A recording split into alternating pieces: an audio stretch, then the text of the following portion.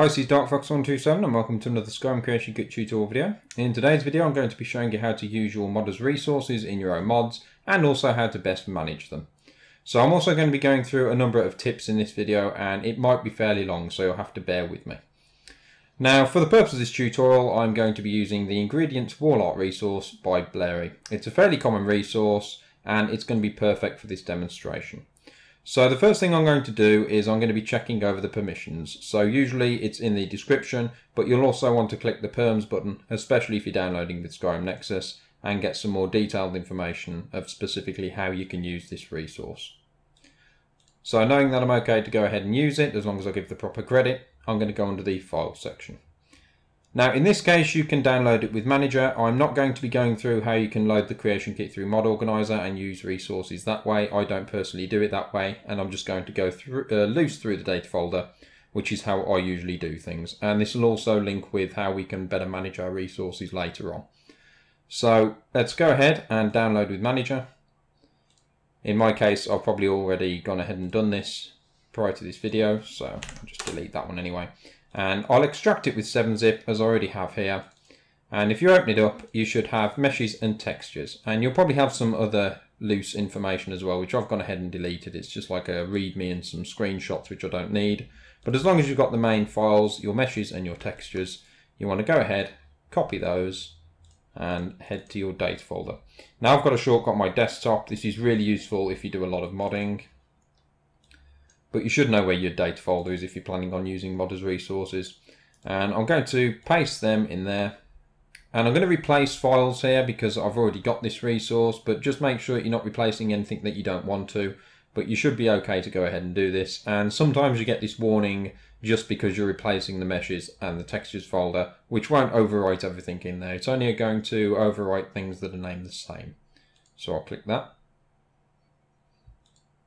Now if we head to Meshes, AARS, and Ingredients Wall Art, you'll see I've got all of those meshes there, and I've also got the same for the textures. Now one really useful program that lets me see these visually in Windows Explorer, because they're DDS files, and Windows doesn't know how to view these usually. A very useful program that somebody recommended to me is called Sage Thumbs. I strongly recommend that you go and download that if you haven't got something similar doing this for you, because it's just much easier to find what you're looking for in Windows Explorer rather than having to open each one up and see what they look like. So now that I've got those in my data folder, I'm going to go ahead, load up the creation kit, and we're going to look at importing this stuff into our own mod. Okay, so when I came across Lammy's Alchemy store in Morthal, I couldn't help but notice that her decor was absolutely dreadful. So what we're going to do is remove these two hawkers off the wall, delete this candle thing that's in the way, and I'm going to place a divider here, and we're going to put our brand new resources on that divider wall. So I'm just going to drag and drop that in. Doesn't need to be perfect for now, put it about there. And I'm going to add my resources. So the way I do this is I'm going to go under whatever category the resource is for. So in this case, it's just a static painting on the wall. And I'm going to alt click and new. Now I'm going to give it a unique ID to start with. So wall art 00. And the model, I can hit edit, model file name, edit. And as you can see, I've already been directed to the correct folder, but this probably isn't going to be the case for you. You should be somewhere around the meshes section. You should be somewhere in this folder structure. If you're not, you'll have to navigate there. You'll just have to navigate to your data folder, but you should be in the meshes kind of zone. So I'm going to go under AARS, Ingredients Wall Art, and then select Wall 00. And as you can see, it's appeared in the preview window, and I can hit G to hide the ground. And if it's a bit dark or you want to change it, you can tweak the lighting, but it will take a few seconds. There we go. And I'm just going to hit OK. OK again. And then I'm going to search for that in my filter and drag and drop it in. Now, if you have placed your new resources in the data folder while the creation kit was already loaded, you might find that the first time that you drag and drop this in, you'll get a big red exclamation marker. And the way that you fix this is you just hit F5, just click into the render window first, hit F5, and after a few seconds you should see that something flickers, usually the cell view or even the render window itself, and your resource should then appear. It's just a matter of the creation kit needing a refresh to recognise the new meshes and textures and such that have been placed in the data folder while it was loaded. So I've got that in there, and I can just place it on the wall.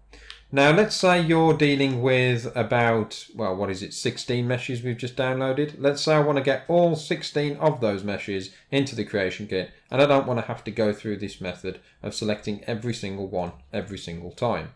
There is an easier way of doing it. So if we just minimize the creation kit, head to my data folder and find those meshes. So let's navigate there again, and I've got all 16 of them here. What I can do is just make sure the creation kit is opened up there, get my Windows Explorer over the top, and I can drag and drop the selected items into the object window. And you'll see it just flickers there, and if I search for their exact name as they are in the folder, it should have placed them into the creation kit under those names. Now obviously this is not good practice to leave them named as wall 0, 0, 1, 0, 2 and so on, so you're going to want to double click on each of them and rename them. Now in this case I'm going to go wall art and then dash, and then I'm going to leave it at that. So I'm going to copy that, Control and C, and then I'm going to name them each. So we've got 0, 0 there actually, so that's probably not one that we want to redo again. So I'll just start with 1. And I'll hit OK, don't create a new form, and click yes to the reference changes.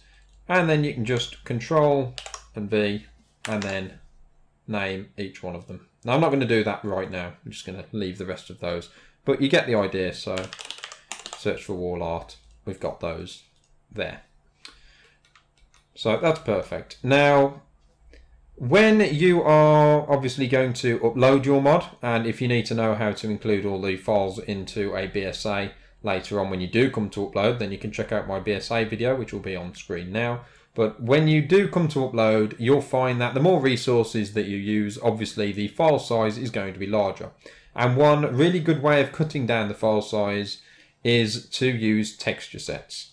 Now, as you can see, each of these are exactly the same mesh, and they've just got a slightly different texture for the sort of painting, if you like, or more drawing, whatever you want to call it.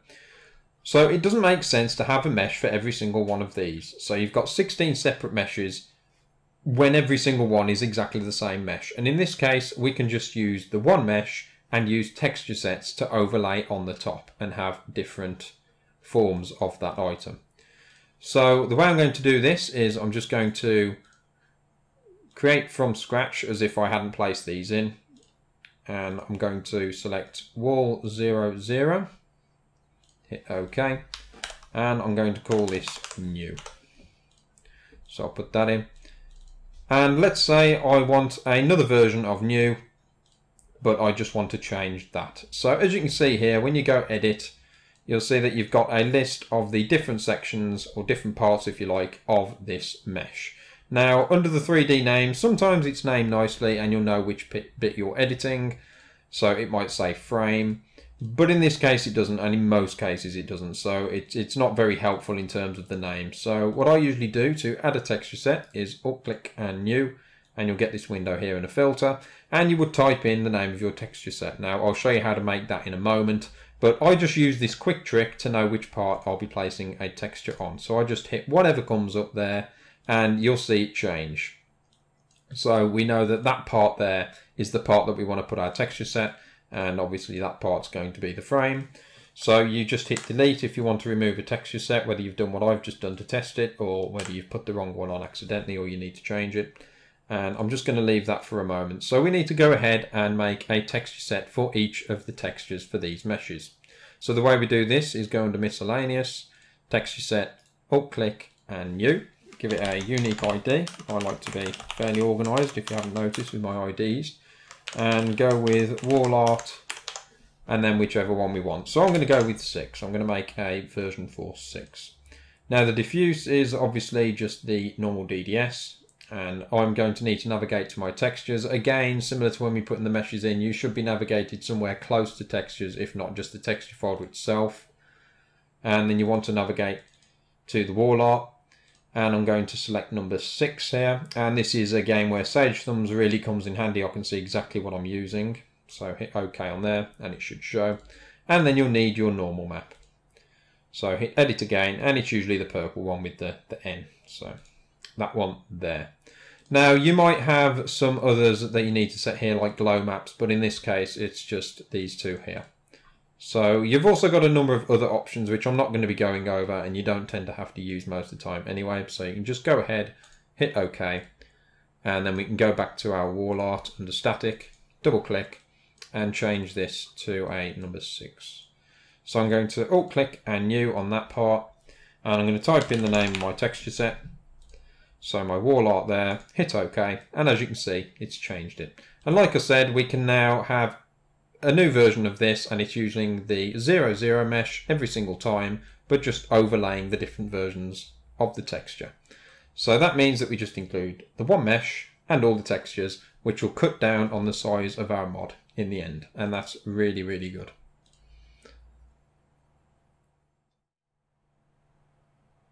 Okay, so now that I've shown you how to get your meshes and textures into your mod, into the creation kit, we need to cover managing your resources and also what's the best way to have them incorporated into your BSA. Now, the first thing is first. I tend to keep a copy of all the mod resources that I download. This is for a number of reasons. It can be just in case it's moved or deleted off of the Nexus or whatever site I've got it from, and I need to keep a copy somewhere because I can't gain access to it again. It's nice for backups in case I make any changes to them, and it's just generally a good idea to keep them backed up. Let's say I do a complete reinstallation of my machine, I can just grab these and drag and drop them back into the data folder, and I don't have to go and re-download them all again. So it's really useful just to keep somewhere on your hard drive where you can keep them stored as backups. And also every time they're updated, you might want to go ahead and update this as well. So it's also good to check back with your favorite resource providers to see if they've added anything new. I know that a number of these have, at the time of this video, quite recently added some new stuff. So the next thing is folder structure. Now the way that I've shown you to do things at the moment is just drag and drop the meshes and textures into the data folder and then just navigate to them how they are laid out in here. Now this is nice and simple and it's very little effort, and then when you go ahead and pack up your BSA, you just have to include that same folder structure into your BSA, as you'll see in my BSA video. So again, just go and watch that before you carry on with this if you're not sure about packing up a BSA. Now the reason why you might not want to do this method, and it's actually rather recommended that you do it another way, is because let's say your mod has everything laid out as it is by the resource provider, so it's under AARS, ingredients, wall art and so on. But then there's another mod that somebody installs on top of your mod that makes changes to these, whether they be good or bad changes. It's also going to affect your mod. Now, if you were to include this stuff in your own folder structure, in my case, Corinthia Tower Reborn has its own folder structure for things, out the way, nothing else is going to edit it if you include it in here, and everything's going to remain untouched by any other mod. However, doing this means that if you change the directory or the file paths of your textures, you're going to have to update the meshes to look at the same location. So I'm just going to quickly load up a mesh and give you a quick example. So if we click on one of these and go under the nitro shape, make our way to the texture, you'll see that it navigates to textures, furniture, noble, furniture, chest. Now let's say I was moving this to my own folder structure. I'm going to have to open every single mesh that I'm using and redirect it there. Now this is fairly long-winded and there's not really many quick ways of getting this done very, very fast. So that's why it's a bad thing. Now, if you're using just a few modders resources, a few meshes here and there, then you're good to go ahead and just do that. I'm not going to be covering that in this video because it's not really a NifScope tutorial, and you'll be able to find information out there on how to just quickly redirect your texture paths anywhere on your meshes. But if you know how to change the texture path on meshes, then it's strongly recommended that you go ahead and do it that way.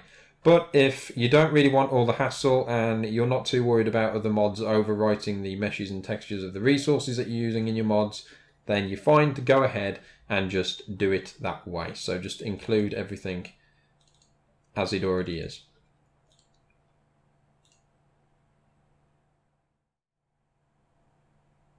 And that is it for this tutorial video, so I hope you found it useful. Please let me know in the comment section below. Also, if you have any other interesting ways of managing your mod resources, or you do things a little different, I'd like to hear from you. And if you do use any of the modders resources on the Skyrim Nexus, then be sure to hit that endorse button if you find them useful and use them in your own mods. I do have my own resource page as well, which you can go ahead and check out. All the links for everything will be in the description below.